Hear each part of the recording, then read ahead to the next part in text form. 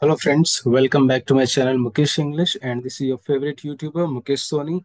Friends, in this video we are going to analyze a very famous essay titled What is Science?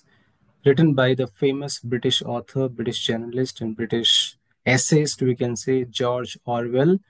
The essay What is Science is in the syllabus of first semester B.Sc General English under SCP syllabus under Bangalore University in the BU syllabus in the Bangalore University syllabus.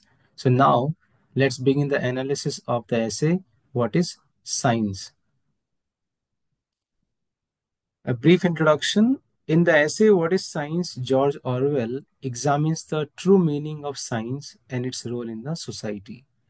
He critiques the confusion between science as the exact discipline like physics and science as a method of rational thinking. He argues that scientific education should teach critical thinking, not just facts. He also stresses the importance of a balanced education that includes literature and history to develop ethical and culturally aware individuals. So now let's begin it. And I've given the notes also on screen. And this is the complete analysis of the whole essay. George Orwell begins the essay by referencing a letter in the Tribune from J. Stewart Cook, suggesting that the general public should be scientifically educated, scientists should participate more in politics and administration. He agrees with the idea of public scientific education. He points out a critical problem. What is a critical problem? The lack of clarity about what is science or what does truly science mean. This confusion affects how society approaches education, politics, and even ethics. So there are two definitions of science. George Orwell highlights the two meanings of the term science. First meaning is here exact sciences. Exact sciences refers to the fields like physics, chemistry, biology, etc. This is a very common or everyday understanding of science, which brings out the images of laboratories, test tubes, and graphs. This is a one meaning. Second meaning is here scientific method. Scientific method means a logical, rational way of thinking that relies on evidence, observation, and skepticism. This definition is what scientists themselves often agree on.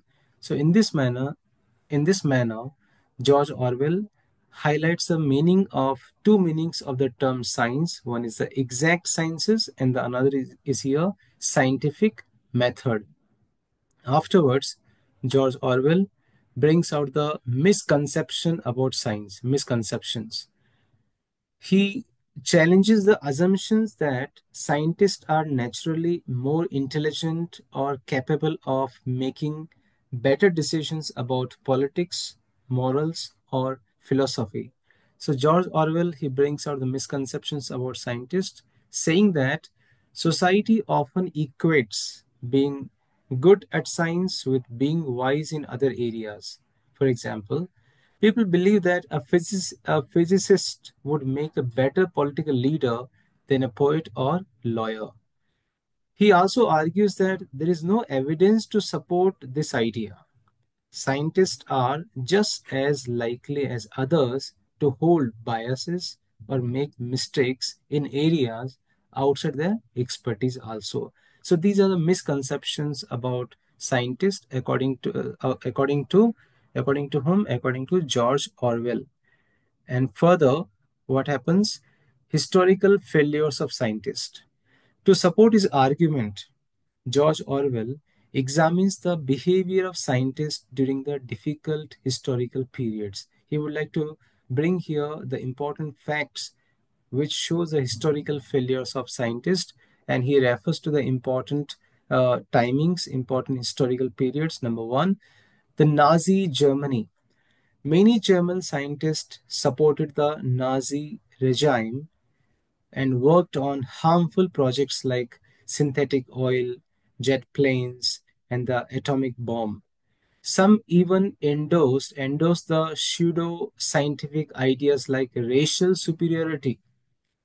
Comparatively, German writers, artists, and journalists they were even more likely to resist or face persecution. Second historical period is here global examples, which shows the historical failures of scientists. Scientists from many countries they worked on destructive technologies, example atomic bomb, without questioning the moral implications. This shows that the scientific training alone does not guarantee ethical thinking. So this is the historical failures of scientists from the historical periods of Nazi Germany and the global examples. Now, further, the problems with the scientific education. George Orwell critiques the current approach to scientific education, which emphasizes the learning more facts like physics formulas, chemical reactions, and he argues this focus. He argues saying that this focus narrows the people's thinking. This focus encourages arrogance about the other forms of knowledge like literature, history, philosophy. This focus results in the politically and socially less intelligent citizens compared to those with a broader cultural knowledge. So these are the problems with the scientific education according to George Orwell. So what are the true purpose of scientific education? George Orwell suggests that the real goal of scientific education should be to teach people to think critically and rationally, to encourage skepticism and a questioning mindset, to equip people with a method of approaching and solving problems logically rather than just memorizing the facts. Then further, he says this approach would definitely benefit society far more than simply increasing knowledge of biology, chemistry, or physics. So this is the true purpose of scientific education according to George Orwell. Further, further he brings out the need of balanced cultural education. He emphasizes the importance of broad cultural education for both scientists and the general public. So, balanced cultural education, he says, from the point of view of scientists, scientists should study literature, history, and the arts to develop a more humane and ethical perspective. For example, some British and American physicists they refused to work on the atomic bomb because of their understanding of its consequences. Orwell suggests these individuals likely had a broader cultural background. He says that scientists should have such kind of cultural background. Secondly, the public.